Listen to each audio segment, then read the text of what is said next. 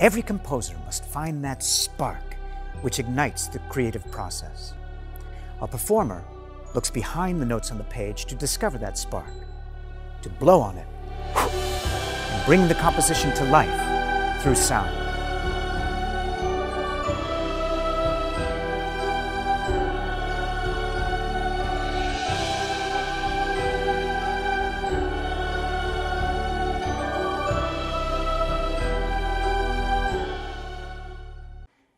Hello, and thank you for joining us.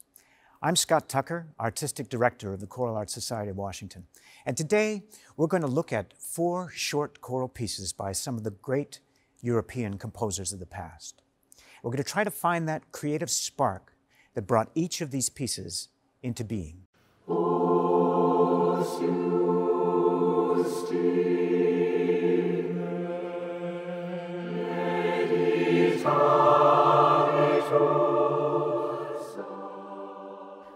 Os Justi is Latin for the mouth of the righteous, and they are the first 2 words of the section of Psalm 37 that Bruckner chose to set for this short religious piece. The whole translation is brief and direct. The mouth of the righteous utters wisdom, and their tongue speaks justice. The law of God is in their heart, and their feet shall not be moved. The first thing to say is that Bruckner organizes his musical setting into an ABA structure. That is, the first line has certain identifiable music.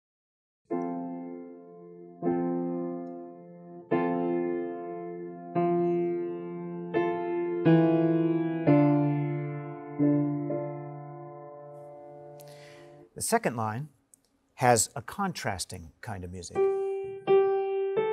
with imitated sections.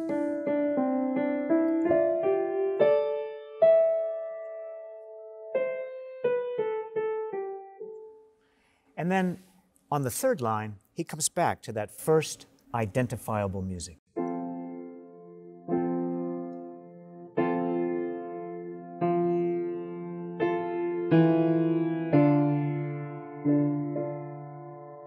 And then in the final line, he uses music which winds down and provides a kind of tag. Every piece we are looking at today follows this same basic structure. The ABA structure is a common one, and it is used not just in classical music, but in all sorts of styles, including folk, jazz, and popular music. Now let's look a little deeper into what makes this piece unique. Looking at the score, an experienced musician would be struck not by what's there, but by what's missing, namely flats and sharps, sometimes called accidentals. Accidentals alter notes, making them slightly higher or slightly lower than expected, and their use is one of the basic tools for creating surprise or interest in music. Good music is a balance of predictability and surprise. Too surprising for too long, and the listener is bewildered. Too predictable, and the listener gets bored.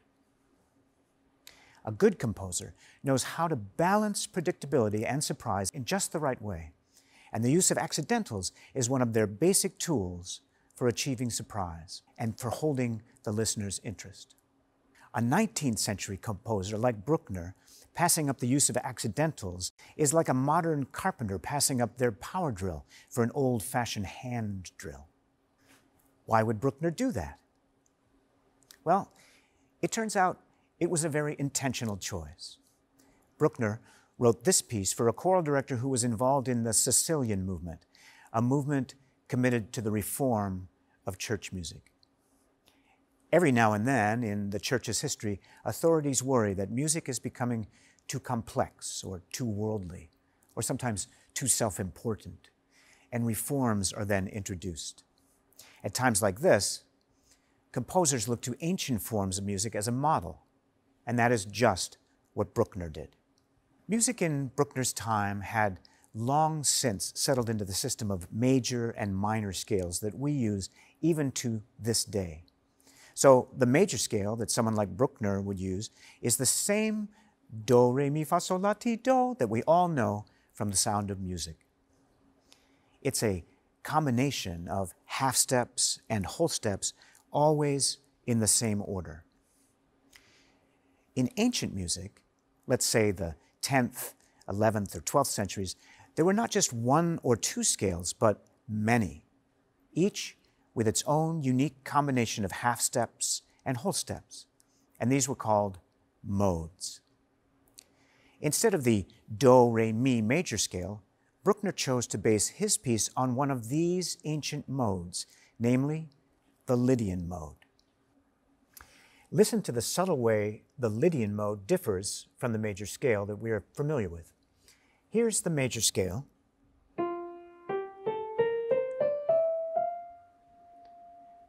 And here's the Lydian mode.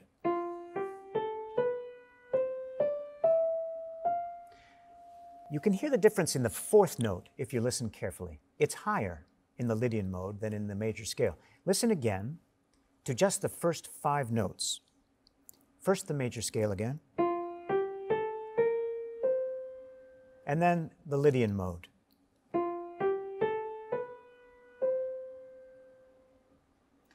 This may seem like an insignificant difference at first hearing, but this small change has ramifications that reverberate through the whole piece, just like that well-worn metaphor of the butterfly that flaps its wings in California, only to cause a typhoon in Japan. Surprise and interest are created not by the use of flats and sharps in this case, but by the unusual melodic and harmonic twists that this mode creates. The other ancient tool that Bruckner utilizes to create interest is the use of a long chain of suspensions. A suspension happens when a note is held while the harmony shifts under it, creating a dissonance that needs to be resolved. And then the note moves to join the harmony and resolve the dissonance.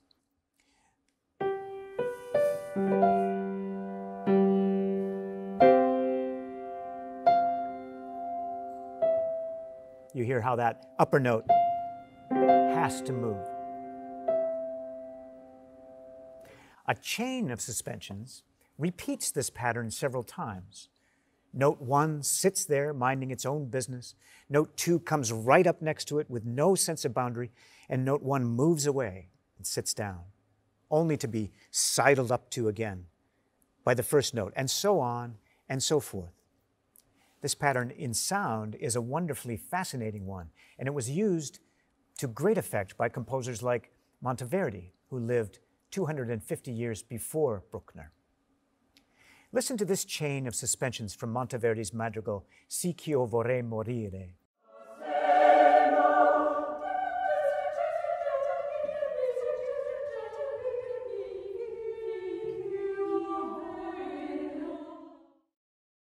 And now, listen to how Bruckner uses this technique in the A section of the Os Justi. First, let's listen to the soprano one against the tenor one. The tenor starts here. The soprano rubs against it.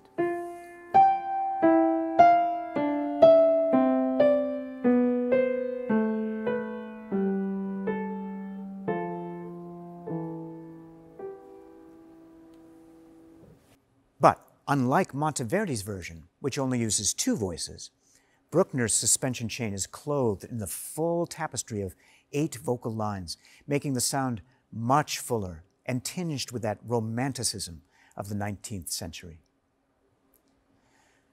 Bruckner's use of the Lydian mode and his use of ancient techniques such as the long chains of suspensions were 2 of the sparks of creativity that brought this piece into being. Please enjoy Os Justi as performed by the Choral Arts Chorus. Os Justi.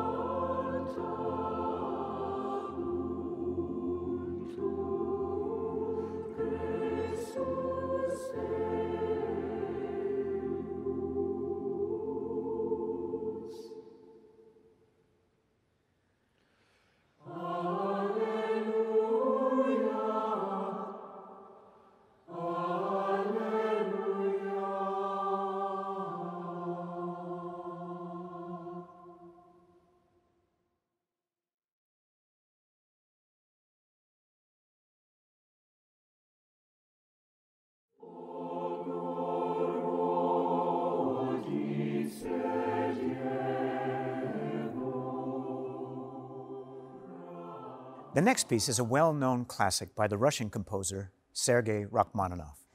Most people are familiar with Rachmaninoff through his piano music.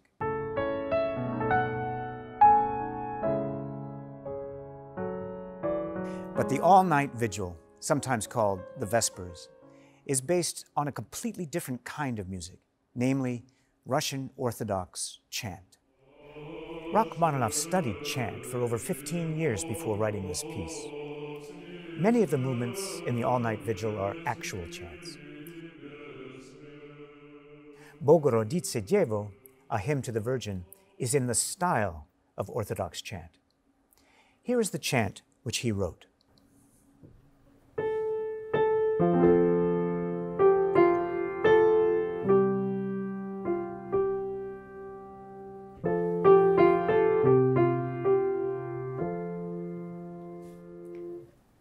This conscious counterfeit, as he put it, sounds like an authentic chant because it shares a chant's basic musical characteristics. The music moves stepwise with no big leaps, and the rhythm is flexible, guided by speech patterns. This gives the music a flowing and peaceful feel. Each phrase of this chant ends with a distinctive little flourish.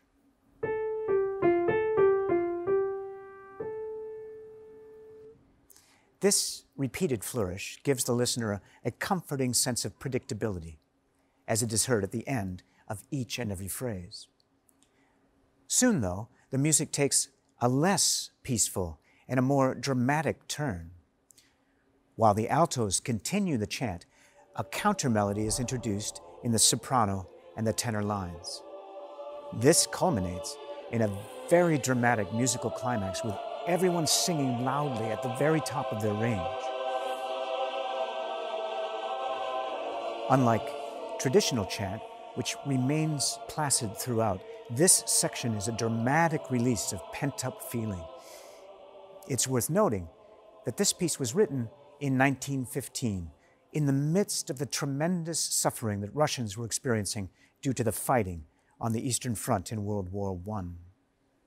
While Rachmaninoff bases this piece on the serene and otherworldly music of Russian Orthodox chant, it quickly becomes an intensely personal expression of grief and sorrow.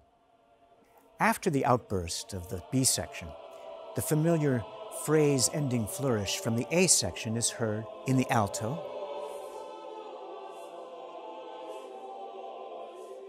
and then the tenor.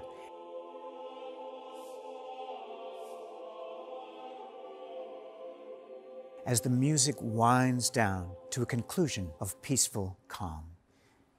The unique spark of this piece is that despite its brevity, it brings us from a sense of calm to intense feeling and back to calm again, all using chant melody in a highly personal way. Choral Arts is pleased now to present Bogorodice-Devo from Rachmaninoff's All-Night Vigil.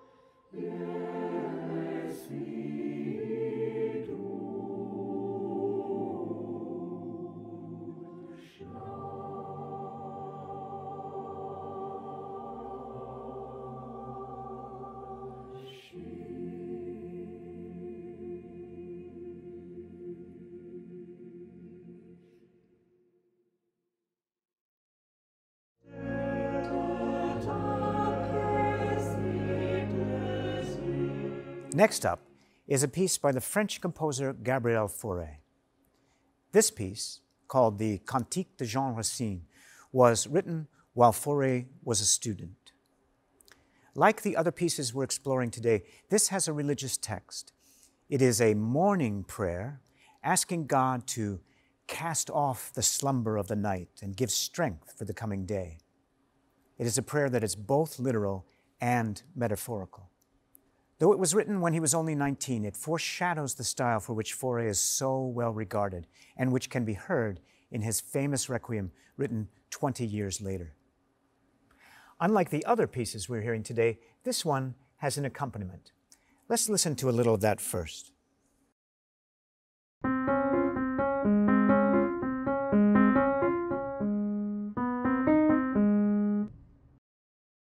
As you can hear, it's written in triplets, 3 notes per beat. To me, this sounds like a bubbling stream. Contrast that to what happens in the voices, long straight lines, like birds flying overhead.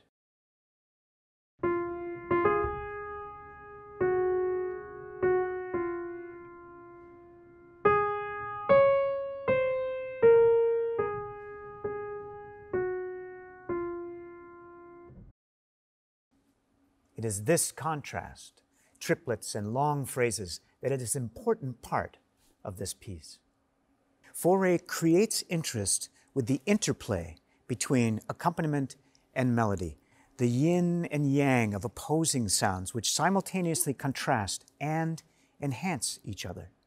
In order to create a sense of direction, though, Fauré introduces each vocal line from the lowest sound to the highest.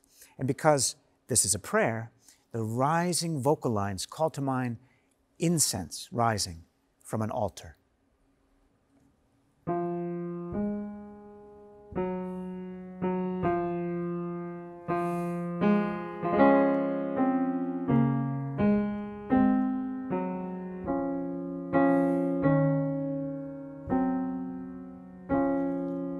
And the alto comes in. Then finally the soprano.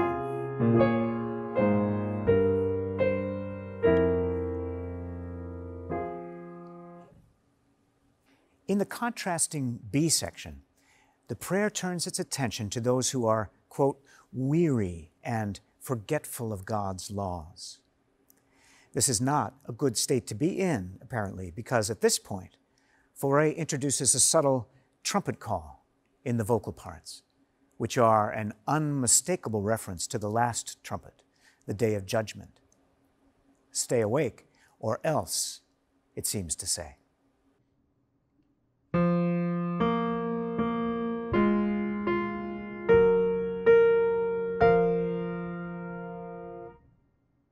Even as the character of the vocal lines turns to judgment, the triplets in the accompaniment, they never vary, perhaps demonstrating the never-ending faithfulness of God. Most people find Fauré's music soothing and satisfying. There is a gentleness and constancy in his music, which is a reflection of the man himself, a beloved teacher and friend. His music is subtle. It doesn't push any boundaries of rhythm or harmony.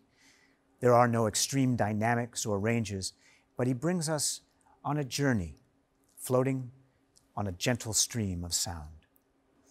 Please enjoy Cantique de Jean Racine, performed by Choral Arts, featuring Brandon Straub at the organ.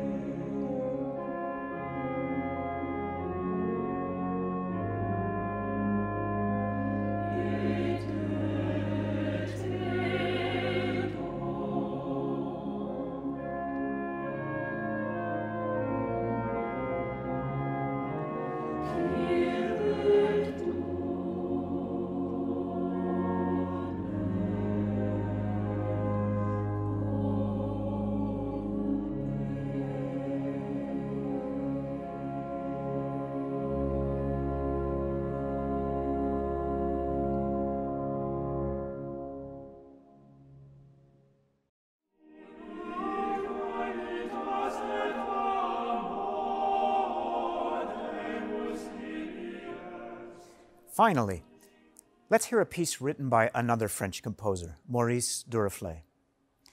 The translation of this Latin motet reads, "Where there is charity and love, God is there." Duruflé was fascinated with chant, in this case, Roman Catholic Gregorian chant. As with the Russian Orthodox chant that Rachmaninoff employs, the music moves stepwise with no big leaps, and the rhythm is flexible, guided by word stress, giving the music this flowing feel. Let's talk about the role of dissonance in this piece, written in 1960, and how it differs from the dissonance we hear in the suspension chain of Os Justi, written 100 years earlier. The thing that drives a suspension is its need to resolve.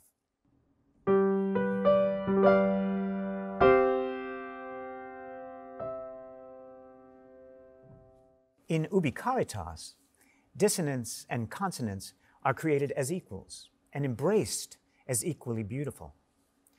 Listen to the tenor and bass lines in the opening 4 measures and how they occasionally bump into each other, but because they're heading in the same direction, it's okay, and the dissonance is not needing to be resolved.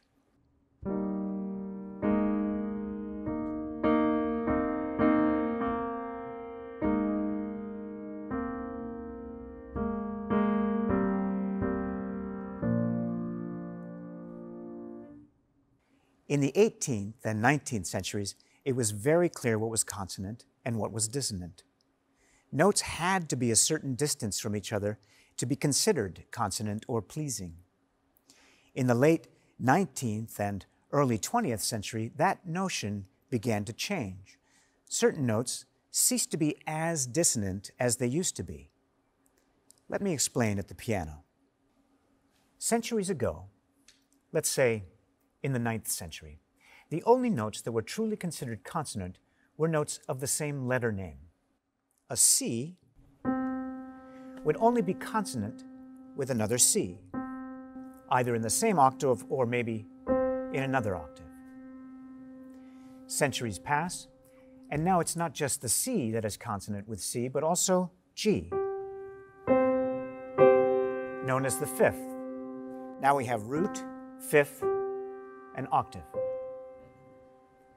More time passes, and now the 3rd, or E, is consonant.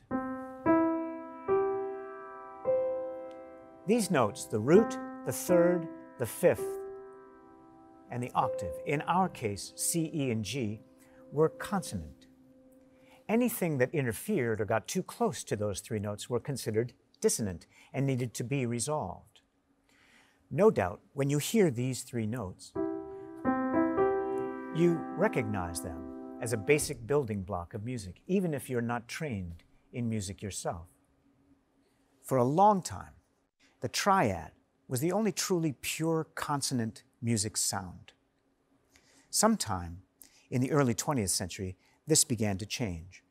Lots of systems were experimented with to replace the triad system, but one of the most successful and natural things to happen was for the triads to be stretched and built upon. Since thirds were now considered consonant, what would happen if we kept adding thirds to our triad? Here we have our root, 3rd, and 5th, the triad. Now we add another 3rd, and we have this. And then this, and this, and so on.